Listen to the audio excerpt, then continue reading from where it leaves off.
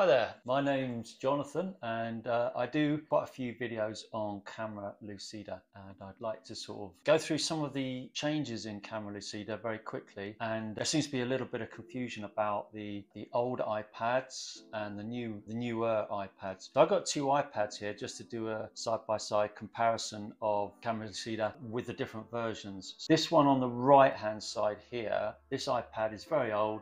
It's a 2012-ish iPad, so we're sort of 10 years plus old. It's a 4th generation iPad and it's running the iPad Apple software version 10.3.3. That's as far forward in the operating system as I can go with this iPad. This is a newer iPad, it's not the latest one. These were built, this is a 6th generation iPad, and these were built between 2018 and 2020. This one's about 2019, I believe, so about 5 years old. This one is running version 17.3.1, which is just about the latest release of the iPad software. The main difference between these two is that this one will not run the latest version of Camera Lucida, whereas this one will, definitely. So I have them both loaded up here, Camera Lucida, on both iPads. This one is running version 16 of Camera Lucida, that's version 16.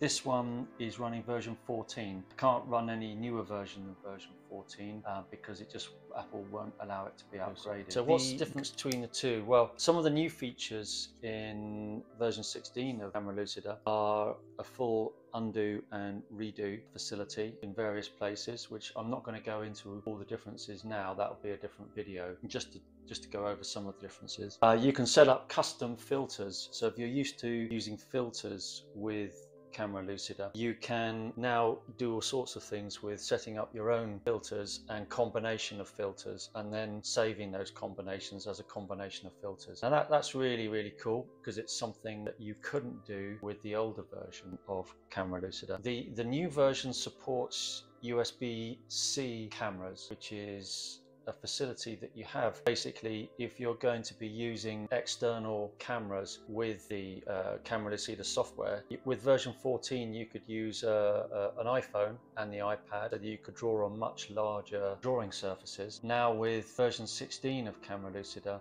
you can use webcam type devices as well as other cameras that use USB-C devices and connections, which is really cool. And you also have levelized colors facility on the version 16 of Camera Lucida, which you didn't have so much flexibility with version 14. Personally, I use this iPad, the old iPad, probably more than I do the new one, purely because I'm just used to it, and the only time I go to use the newer iPad is when I want to use some of those newer facilities, like the custom filters. Now the custom filters, for me personally, a major step forward with being able to set up a combination of filters to create an effect, and then to be able to save that combination of filters so that I can then use those filters as a stored combination of filters. Now that's something you couldn't do with the older version. So when you set up the filters, when you were in draw mode and you went into filters, so pretty much the same filters, but you don't get this top option to save and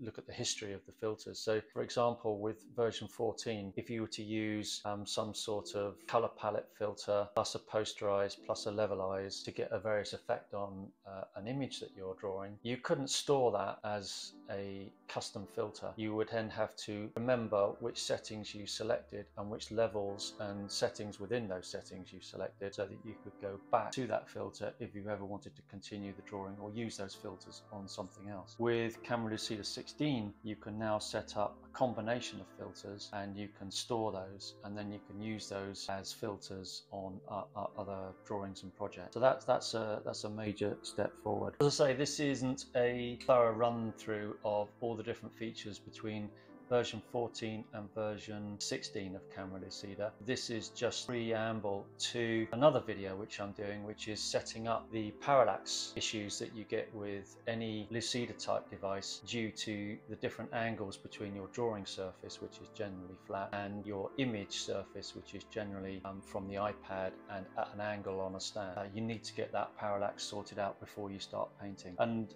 my next video, I'm going to be talking about how you do that using the automatic method and the manual. Anyway, so that's a sort of brief comparison. I know that a lot of people have been slightly confused, I guess, with which version of Camera Lucida will run on which version of iPad. Now, version 16 is running and upgradable on this iPad, which, as I say, is about six years old now. It's a 6th generation iPad. They are extremely cheap now. You can probably get them for, in the UK, about £100, £100. The 4th generation, which is very old now, 10+ years old, only runs up to version 14 of Camera Lucida. Now, it's not always easy with the Apple App Store to be able to install an old version of software, and that's one of the issues that you get if you have an old 4th generation iPad and you want to install Camera Lucida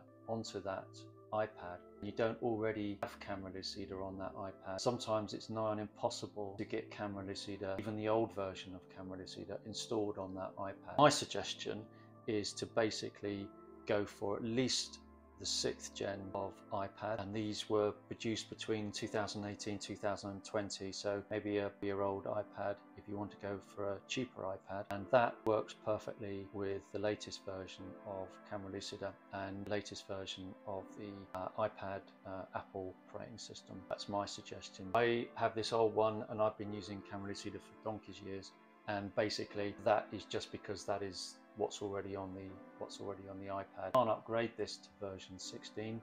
It will stay at version 14, presumably for the rest of time. But there's no way I can upgrade that.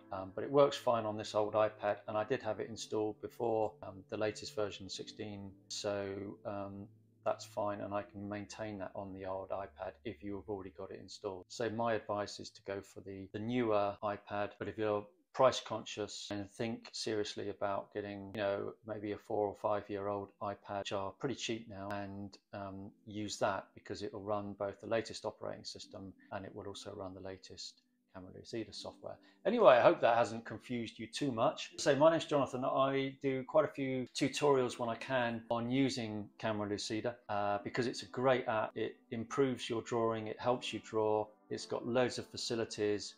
I consider it's the best Lucida type software out there that you can buy for any device, PC, Mac, iPad, iPhone, whatever device it happens to be, and it just works. It's reliable, it doesn't crash, and Peter, who's created the software, done an excellent job on creating a tool that can be used by anybody from complete amateurs to seasoned professional artists, and is a great app. Anyway, follow my channel if you can. I do loads of these tutorials. Look up the other tutorials on using Camera Lucida, and if you like the videos, and subscribe for more content relating around Camera Lucida, plus loads of other subjects that I'm interested in. Anyway, thanks for watching if you've got this far, and I will catch you on the next one.